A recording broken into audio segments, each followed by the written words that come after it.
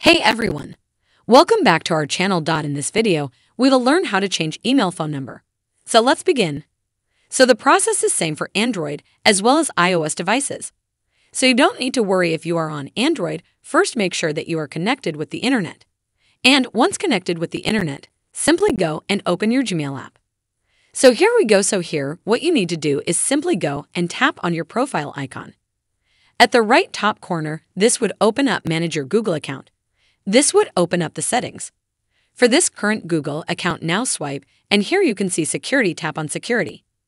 This would open up your security settings. Now, if you scroll down, below it says Ways we can verify you, and here is a recovery phone. Tap on Recovery Phone. This would open up the next menu, and here it would ask you for your password of Google account. So simply go and interview a password of your Google account. To proceed to change that phone number, now go and tap on Next. So once you tap on Next, your recovery phone number will appear. You can go and tap on this pencil icon.